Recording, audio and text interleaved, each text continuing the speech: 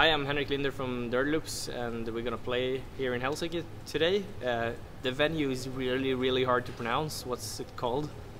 Vanhalla Ylioppilastalolla. Yeah, exactly. We're gonna play there, and let's run through some of the gear I'm using tonight.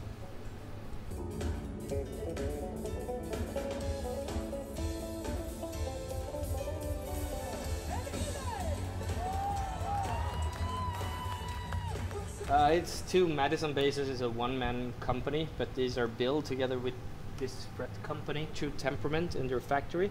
Oh, nice. This one is hand-built by him, but so this one is brand new, and this one I have for 10 years. Okay. So the signal chain starts with obviously the bass. The bass goes into this thing, the wireless system that's for both me and the singer, and then it goes into this ISO box, supposed to not do sound interference. I don't really know what it does. It makes it more. Hum or something. Yeah, exactly. We had some problem with the hum, but it was just the ground lift. So it goes in here, through in the tuner, and then into this Morningstar. That's a switcher, so it turns on and off pedals. If you press it or do things. Chain goes in here, but this is kind of the brain, so this turns everything on and off. So yes. Wait, I'll show some setting that actually has MIDI. So this one, here's a normal, and you can see here when I press here, oh yeah, then it makes the noise, and it turns on this one, the looper A and C, which is the compressor, and the SY200. So yeah, it does that, and I haven't removed the plastic yet. So then it's a stereo out there, and there's another output that goes into the EBS, the EBS 802, a really great amp, and here's a Neo cabinet. I usually play the Proline cabinets otherwise, but this is also a really good cabinet. My first amp that I ever got was an EBS. It was a Proline 8x10 and the old Fafner. And then I had the TD 660, and now I upgraded to the 802. So yeah, it's I really like this amp. It's a really great amp. So.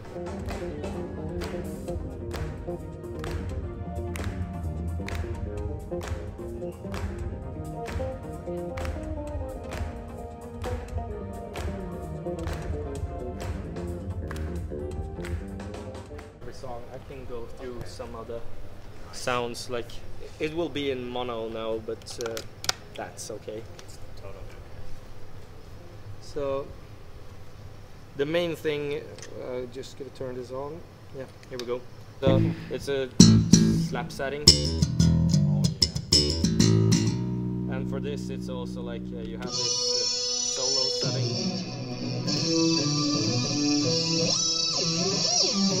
So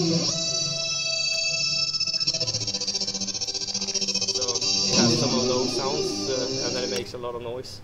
So I just use that for one thing, and then there's I don't know, there's where it has some reverb and.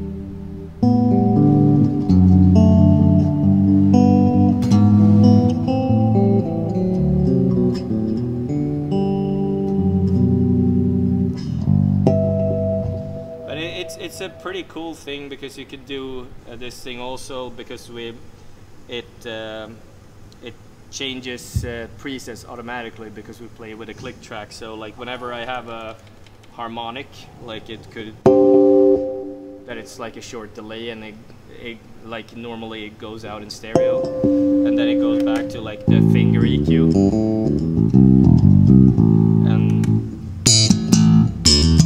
So there's a different one for the slap EQ, and whenever then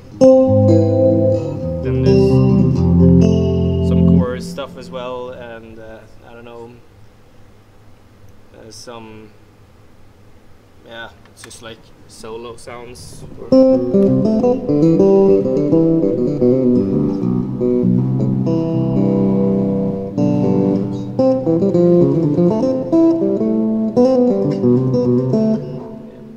Sounds like that, and what else? Yeah, I have some synthesizer sound in this also. I gotta. Oh yeah, and here's like a pitched swell sound. Kind of. You actually use that or something? Yeah, I actually do. It's in the verses of "Wake Me Up," and so this one is.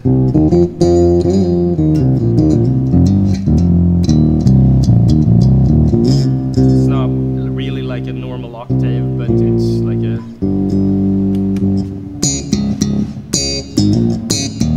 So that's a pretty, and like compared to the actual normal octaver here.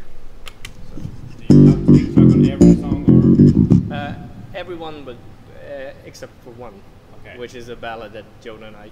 Okay. Jonah kind of plays it solo, and then like Okay. I come in after a while. So yeah, but then there's like some like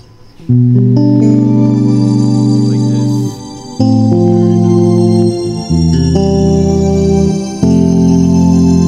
Just like epic stuff. That's like pretty nice. And yeah, so those are some of the sounds I'm using.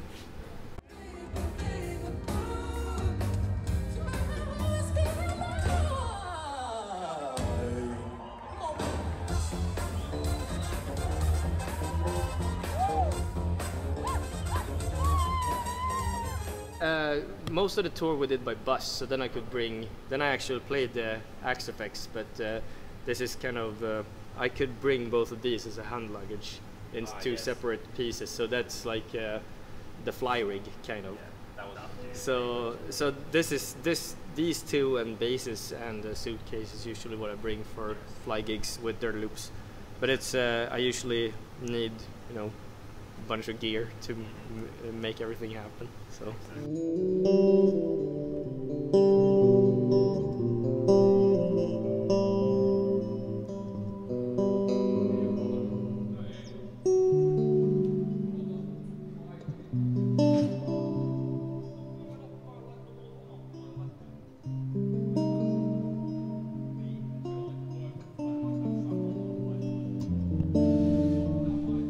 Like usually when we played a lot, then I kind of don't have to practice it that much, because a lot of the songs is really about muscle memory because there's so much going on.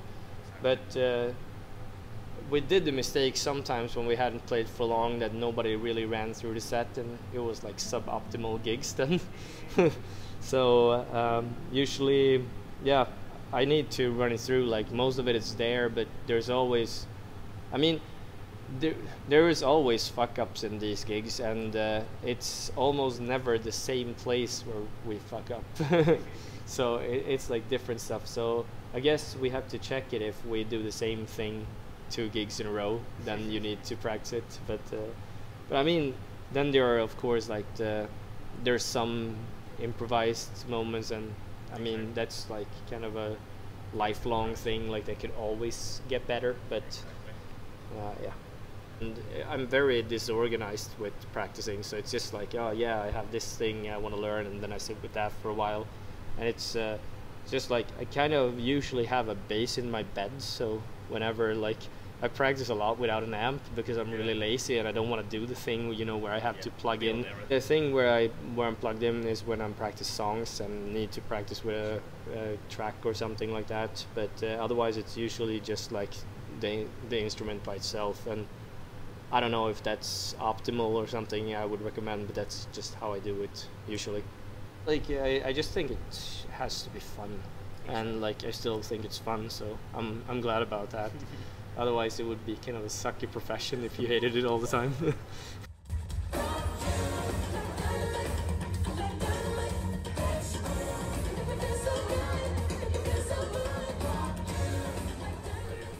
I think 6-string is the ideal because I played it for such a long time. I had a teacher that was really important to me, like when I was 18, that played a 6-string bass, and I kind of wanted to be like him, so like I bought a 6-string, so like actually the same bass that he had also, so I was a fanboy, I guess. But yeah, he was really important in my development. So I think like playing 6-string is like because of him a lot.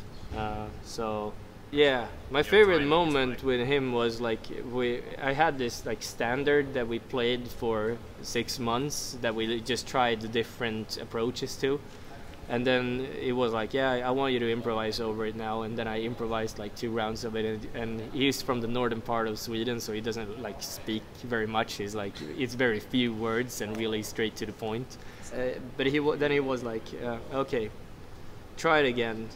And it was like a long silence, like this time try to play a little bit better.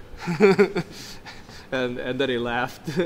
But it was always brutal, and he could stop me like mid through a solo and like, yeah, if you did that would be so annoying, like if you were in a playing session, like if he played a solo and I was comping him, and like when you do this thing that's I find it really annoying, and don't do that again. And then he explained why, but it was like we had that kind of relationship where it was like he could say those things in a friendly way, but he could still be pretty harsh on me. So yeah, I don't know. He was just super nice to me always, and also gave me like really long lessons that I didn't have to do. And yeah, he really, I don't know, I can't thank him enough. And then it's also like I don't know, I wanted to, reach out and try weird things. I don't consider myself, like as a normal bass player in that way. I want to try like different stuff and weird things, and then it's like good to have a 6 string because you could do more. But I tried like going up and like play a 7 string and stuff like that, but then that was like, it was too much of a leap. I didn't want, like, I was too old at that point. I didn't want to learn a new string, and I had 2 small hands and stuff like that as well. So yeah.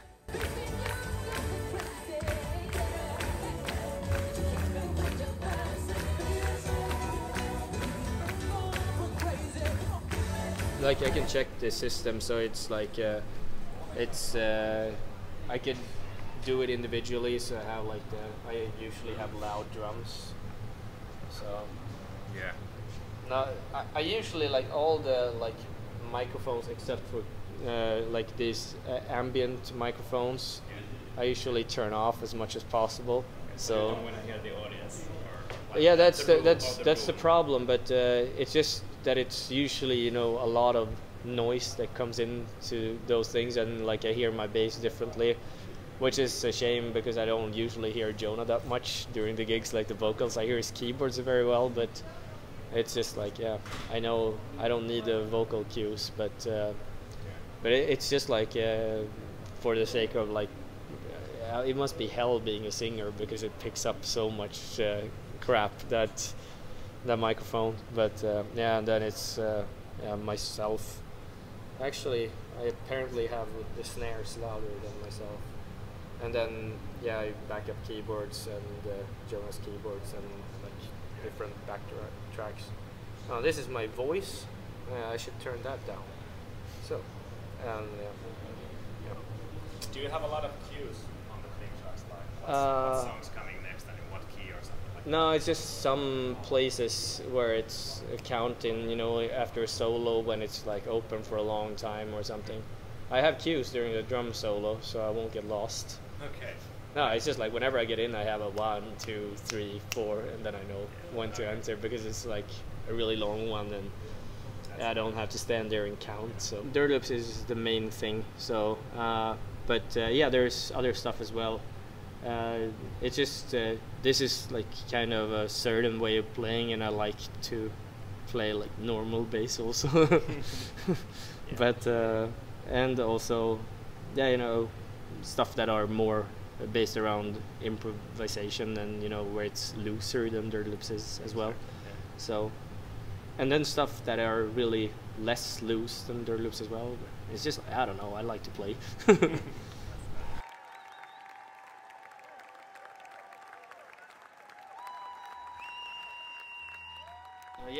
Thank you so much for coming here tonight, and I'm really looking forward to it. And also, like, I really want to say sorry for everybody that like had inconveniences with the gig that was cancelled. So I hope we didn't mess things up. But I always really enjoyed being here, and I really hope to come back soon again. So thanks a lot.